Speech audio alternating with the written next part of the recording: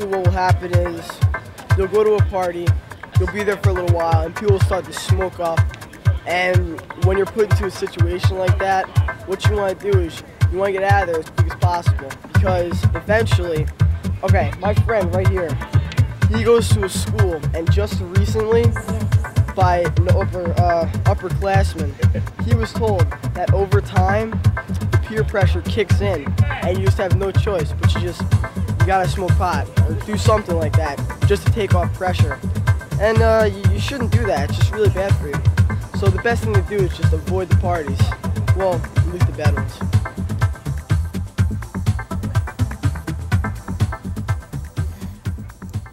Weekend parties are a fact of life among high school youth today. Now, getting away from parents, distressing, and just looking for a good time are the main purposes for partying. When polled, about 1/3 of the teens said that they don't attend parties. However, 2/3 of the young people said that they attend parties often, many of them every weekend. Hi, I'm Steve. And I'm Adriana. And this is Real Faith TV. Now, most teenage Christians might be surprised to learn that Jesus' first miracle took place at a party. You know, not that this wedding party at Cana was anything like the parties which most teens attend nowadays. Do you attend parties? What kind of parties do you really enjoy? Does your faith impact on whether or not you attend a party or whether you participate in unchristian behavior? That's what we're going to be talking about today. Parties. Now, Jessie will share with us a few of her party experiences and how she doesn't let a party compromise her Christian values. Our video today is A New Way to Be Human by Switchfoot. Now let's see what kinds of parties some of the teens we met on the street have been to. I just go to parties just for fun, to dance, to hang out with my friends. That's about it. I don't do any drugs when I'm there. I know people who do get drunk because they like to.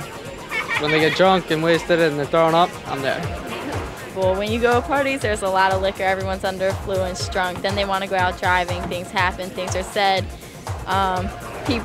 Guys sometimes take advantage of girls and then they regret it. They like to stay up all night and drink and do whatever. That's not my cup of tea. I got better things to do. Just parties where there's a lot of people having a good time and, you know, lots of drinking and partying. You know what I mean. High school parties are pretty crazy when it gets right down to it. Some of them I've been to, they've had alcohol and people just going upstairs and doing whatever. But high school parties get really crazy sometimes. And some of them are okay, but you don't need alcohol to have a good time. Nothing too extreme, not like that many drugs or anything. Nothing bad, just like fun. I wouldn't know because I've never been to a party. If you have self-control, and if you know what to do and what not to do, if you're at a party, then it's okay.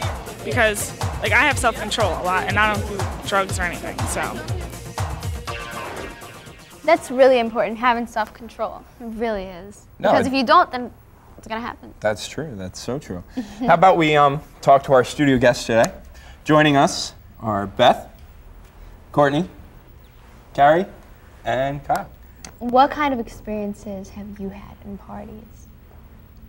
Well, actually, I've only been to one where I was really worried before the party about what was going to be going on. I spent so much time worrying before the party that when I got there, things really didn't seem so bad. And there's always a way out. You can call your parents to leave early or somebody else who's close to you. So there are ways out, and it isn't as bad at times as people make it out to seem. Was there alcohol there? There were a lot of people smoking some illegal substances. Marijuana? Yeah. Okay. No, weed. How about you, Courtney? Yeah, I'm in high school now, and it's it seems like as each year goes by, freshman, junior, sophomore, whatever, the parties get worse and worse and worse. So it's if I went to a party at a friend's house freshman year, it wouldn't be that bad, but now, because our parents are leaving us home alone, the parties are insane. You have people upstairs doing whatever, like you said on the video, right. And smoking weed. And then if I stay over and help clean up, the house is just trashed afterwards. Yeah, hopefully most of the time it's innocent fun and nothing too drastic. Yeah. I haven't actually experienced anything, but I've definitely heard about things that have happened. The cops would have to come, neighbors complaining and that sort of stuff? Like, I really like my parents, like, I don't know, I guess you could call them maybe like a little controlling, because like I'm invited to like a lot of like house parties and stuff, and like, I don't know, I always say like I always want to go, but then like later I always find out about, oh my gosh, that's what happened, and like it gets crazy and drinking all that stuff. So like at like the end, I always like, I don't regret it. Yeah, my mom, she used to be controlling. Like when I went to parties, she wanted to know like where I was going, who I was going with, and, like all the information. But as I got older, she learned that she could trust me and that she didn't have to like worry about what I would do. Like I'm not gonna go there and smoke weed and get drunk and then do something that I'll live to regret. So that's just not something I would do. Because you basically lose control of decisions. Yeah, because like when you're high or something, you're just gone totally. This is true. Well, you know what? Jessie shared with us a couple of her, I guess you could say, memorable party experiences. Let's check it out.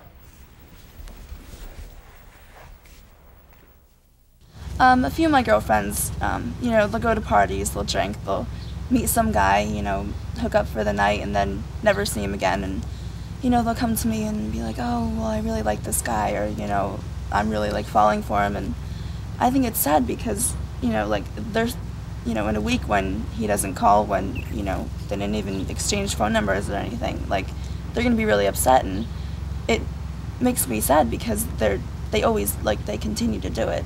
And, you know, they think that it's going to be different each time, but it's not. And, you know, so they're just getting their hearts broken over and over again.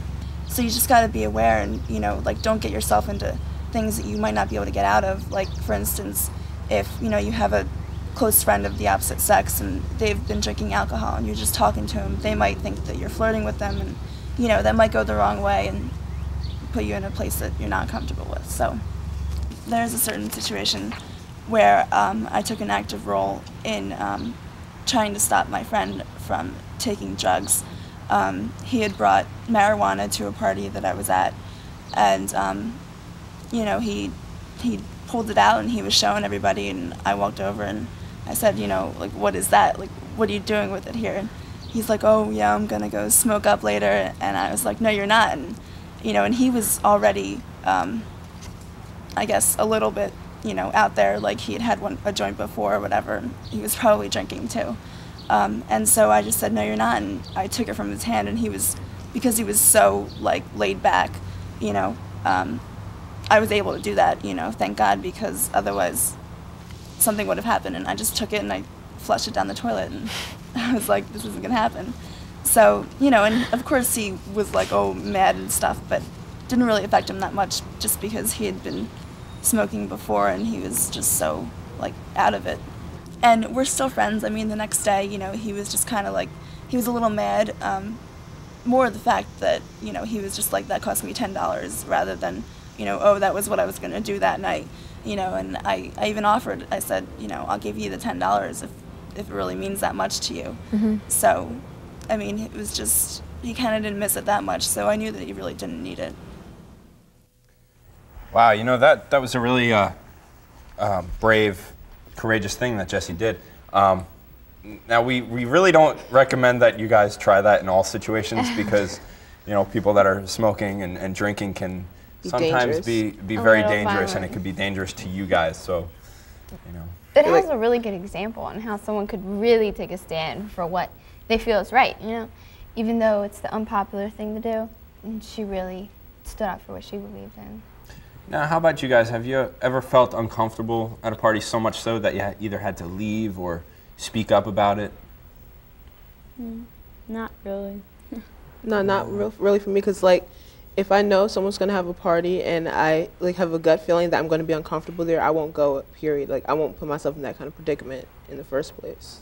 I haven't been in a situation where I've felt so uncomfortable I've had to leave either, because if you have friends who have the same beliefs as you and the same morals as you, and they don't drink and they don't do drugs either, it's harder to get in a situation where they're around. So if the people you hang out with don't do that, it's easier for you to avoid it. Yeah, that's true. You know, many youth, though, really don't consider a party worth attending unless they know that there is going to be alcohol served. So it's kind of difficult. That's really sad, though. Now, besides it being illegal, you know, for a young person to drink, the Christian teen has to look at their moral responsibility here. You know, not just a teenager going out and drinking. It's more of a faith thing that you have to Yeah, I think it's really sad that the only way you can go to a party and have fun is if you're like getting drunk or high or something. I mean, that has to say something about you that you can't enjoy your life without somebody sticking something in your body. Yeah. There are lots of other ways to have fun. If you're with your friends and they truly are your friends, you can have fun when just you guys hanging out, music. You don't need all that other stuff. You don't. What do you think your idea, what is your idea of a good party? Can you have a good party without drugs and alcohol, like you just said? How about you guys? Yeah, I think like just getting a bunch of your friends together and maybe listening to some music and dancing around. And I think that would be a very good party even without the alcohol and drugs and stuff. Like what Carrie said about like having friends, like getting a group of friends over and having like some music and stuff, but like have good food too. True, definitely gotta have Yeah, you food. gotta have food. Food is Come on great. Like, not just like cheap pizza and corn and chips and stuff. Seriously, have some You gotta good have stuff. Have like a buffet or like something. buffalo wings or something. Buffalo wings. Can't are go good. out without the buffalo wings. Yeah, but like a good party, like a really good DJ that plays like all the new music and like, you can dance around and like. Get in the group. Yeah, you're having fun or something. Yeah, it's like as long as you don't feel pressured at the party and just having fun. That's my best kind of party I can go to. Yeah, like even like where I can like just. Because if I don't like a song, I dance really stupid to it on purpose. And if I can do, I'll do something like that. And if I can do that and like not have people looking at me like I'm insane, or even if they do, I really don't care. But if I can do that, you're at a party. You're having yeah, a good time, exactly. you know? Yeah, if I can do that, then it's cool. How about we go to our interview with Jessie and see what advice she can give to teens who might like to attend parties. I think that a lot of kids find themselves in situations like this, like they go to parties and they're drinking and stuff just because they want to relieve the stress, and they have so much going on in their lives. And you know, I mean, every teen does. It's, you know, nobody's an exception. But you know, and they think that alcohol and drugs is maybe the only way that they can, you know, get rid of their problems and feel like somewhat happy with themselves. There's plenty of things you can do to relieve stress. Just go like take a walk in the park. A lot of people that I know go for runs when they're really mad, you know, or stressed out about something. And, you know, just sit down with your best friend and talk about it. And, you know, I mean, you can, or just go and have a, you know, good, clean, fun party. You know, it doesn't have to be alcohol or anything to calm you down. I know that some kids might say that, oh, well, you know, like the monks invented beer, or, you know, Jesus drank wine, like Jesus created wine, you know, and that kind of stuff. And there is like a time and a place for alcohol to be enjoyed, and it's definitely, you know, not a bad thing. But like I was saying before, that temperance is one of the cardinal virtues, and it says, you know, you can't overindulge, you can't, you know, overdo things like that, because they're just bad for you, and it's, you know, it's destroying yourself and others around you. So, you know, kids might say, oh, well, Jesus did this, Jesus did that. Yeah, Jesus drank, but he didn't get drunk, you know. He didn't go to parties, and, you know, he wasn't involved in any, like, drugs or anything like that. So you just got to realize that, you know, like, alcohol isn't a bad thing, but when you're young and when you overuse it, and, you know, it's not only is it illegal, but it's really harmful to you as a youth. Sometimes, you know, if you refuse alcohol or whatever at a party, or if you just don't go to the parties that your friends are having, you kind of feel like alone sometimes. But, you know, you think you're in the minority, but really when you look around you, there's tons of people that don't go to parties, and, you know, people might hear that from certain, you know, people like talking about you that, oh, she didn't go to this party, or she's Christian, you know, she doesn't do that stuff. Then, you know, you're going to find people coming up to you and saying, oh, you know, like, I'm like this too, you know, I don't like those parties, and, you know, can we hang out sometimes? Prayer is always really important, and, you know, you just got to ask God and say, you know, is this what I'm supposed to be doing? And you just got to trust that he'll put you in the right situations. I mean, if you do end up at a party, maybe you'll be there either to stop people from drinking or stop people from driving home, you know, be the designated driver or something. Just, you know, go to parties and maybe just try to, you know, cut down on what's going on there, or maybe God will just say you don't belong there, and you'll know that, you'll know it. I think I definitely see her point about drinking not being a bad thing, but not to overuse it. You have to be responsible. Just like you seriously do, and especially when you're young, it's so much harder to become. It's so much easier to be addicted to things, you know, especially with the peer pressure and everything that's going on. I mean, I have friends that they go to a party, they drink all the time, and I'm like, you know what? You're made. God created you for the person that you are. If you need beer or if you need drugs to make yourself something that you're not, you know, then you really need to look inside and discover yourself, because you don't need that. You know, you don't need that all the time to make to have fun and all this other stuff. You know, especially when it becomes a problem, and drinking and driving. I've had to do that so many times, take the keys away from friends, and it's a really hard thing to do because it's a problem that they have.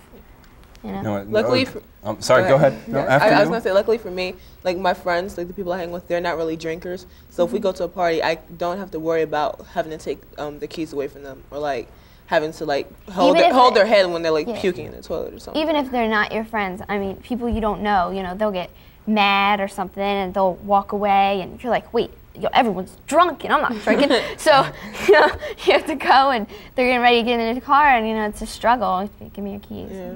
A lot of the times, a lot of the parties, they take your keys before you actually start drinking. Really? Yeah. So you know, so then my friend's graduation party, his mom did that. Right. So you have She a goes, clear "Okay." mind, and you know you're not fighting about it later. You know.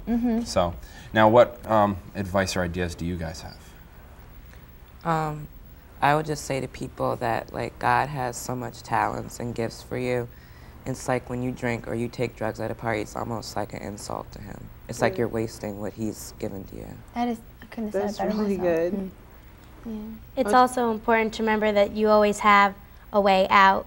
Like I said before, if you're at a party and you feel uncomfortable, don't think you have to stay and wait till it's supposed to end to leave.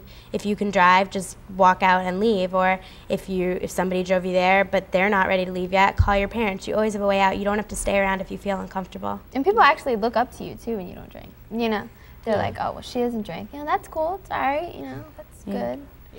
But it's like if someone invites you to a party and you know that they have a reputation for having really wild parties, then maybe you shouldn't go. If you're like, you don't think that you could like be yourself in that kind of situation, you can stand up for what you believe in. Yeah, definitely go to parties where you're friends with people. Yeah.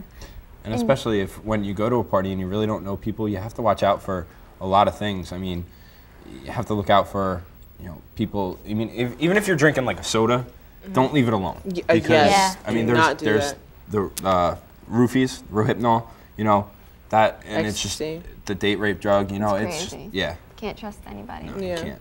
Not at all. So. You like say I go to clubs sometimes, and if like I go and I buy a bottle of water while I'm there, I always like keep it in my hand or keep it somewhere where I can always have an eye on it, just so no one will slip something in my drink and I'll end up in the hospital or something.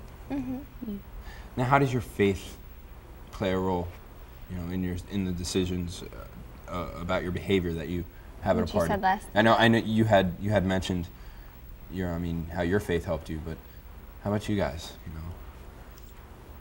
Yeah, I think I think God would definitely help you to resist the temptation of drinking too much, and give you the wisdom to know whether or not you should leave, or if you should stay, or if you should help somebody. I think also if you're at the party and you feel like everyone there is going to pressure you or make fun of you if you don't do what everyone else is doing, know that you're always going to have one person to back you up, and that is God and Jesus. And if you don't want to do it, then you'll have them inside of you to help you. Right. Yeah. She basically said what I was going to say. So. I mean, I know a lot of my friends, I know they drink because maybe they're unhappy and they think, you know, it's a way to get away and certain things like that. But really, it's just they should be happy with themselves and look and see without the drinking what's wrong and try to solve their problems like that, not by drinking. I think it's also saying a new way to be human. You don't have to do what everyone else does. You don't have to be like everyone else. You be the one to do the new thing and go out and show what's right. And you're the only one that can live your life. Right. Nobody else is going to live your life for you. And a lot of people tell me, yeah, but you only live once, you know, so why not drink and have a good time? Well, you know what? If you're going to live once, just make the best of it, you know? When you drink, if you only make have your one body life, unhealthy, you know? And there's so many more ways that you can live your life. without using substances to help live it for you. Yeah, I like how they started out with like talking about the fads, and they're like, hey, could this be the fad? And they're like, wait a minute, there is no fad, and it's just like you're living, and it's like when she said it's a new way to be human, you're being yourself. And Exactly, that's the be best way to be yourself. human. Start like, the trend of not drinking. Yeah, start your own kind of trends. Like a lot of people dress in their own ways, and they got like looked at strangely for that. And like sometimes when you go to a party and you're not drinking, they're like, oh, she's a loser, or like, yeah, or even they're like, you're boring. I'm like, why aren't you drinking? I'm like, because I don't want to drink. I want to enjoy myself when I'm sober. I want to be able to remember this a couple days. Yeah. Or even like if you're with a group of friends, you know, and you always used to drink, and you guys drink every single time you're together, and then all of a sudden, you know, you realize one day this isn't what I want to do. Yeah. You know, and you're afraid to tell them. Don't be afraid to tell them. Don't be afraid. Yeah, because if they're your friends, they're gonna stick by your decision anyway. Exactly. Yeah, They're gonna be friends with you either way. You also have to like ask the question, like, are you a follower or are you like a leader?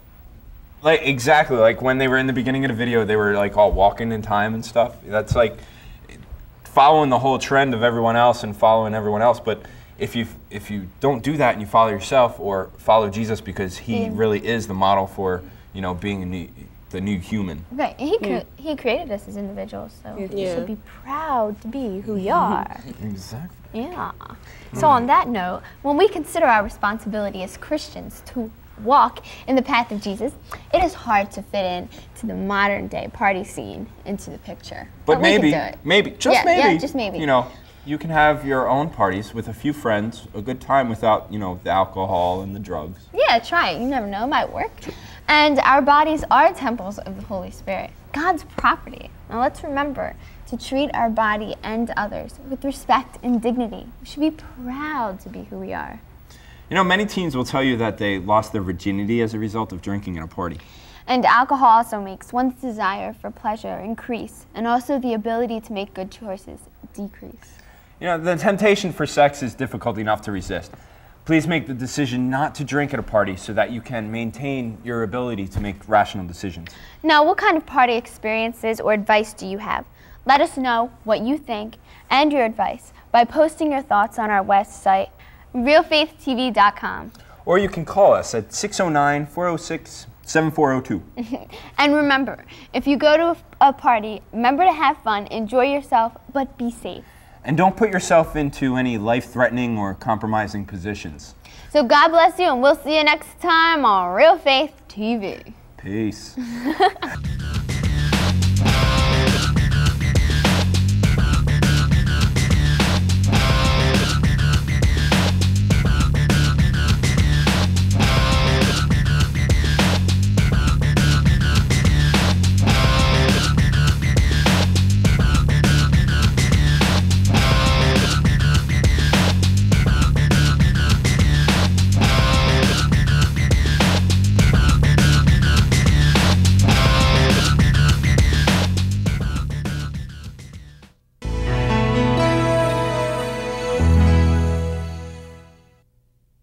It takes less than 1 minute to find out if you may have prediabetes. You can do it here. But you probably won't. You're busy. Kids, work, show coming back in 48 seconds. So let's do this now. Hold up one finger if you're a man, women, 0. 3 more fingers if you're over 60, 2 over 50, 1 over 40. If you're not sure, keep in mind you're sitting on a couch right now, so 1 more finger if you're not very active. 1 finger if yes, 0 if no. 1 yes, 0 no. Next, find the body type that looks most like you and hold up that many fingers while I look around awkwardly. And that's it. If you're holding up 5 fingers or more, you probably have prediabetes. Sorry to be so blunt, but hey, you're busy. Just go to the site. Pretty much a good day for me would be people leaving their hands off of me. I'm always called names. Everywhere that I go, there's always someone calling me names, calling me gay. I've been choked, thrown up against a wall, punched. Nobody's ever tried to help me.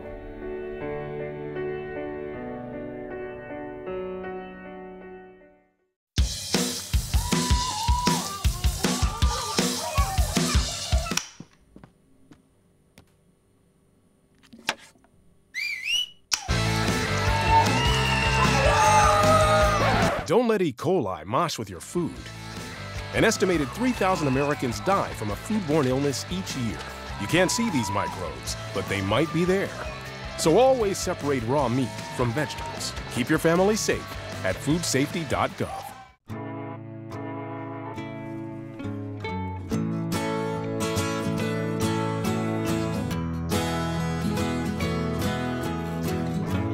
Wake the sun, tell him that I've begun to dream of things to come, and tell the trees not to look for me.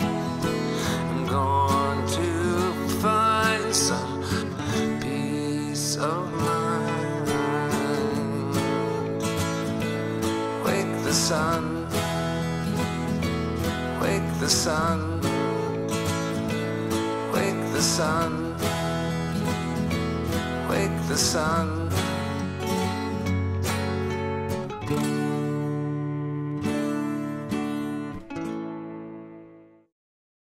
Toma menos de un minuto saber si está usted en riesgo de padecer prediabetes. Puede averiguarlo aquí.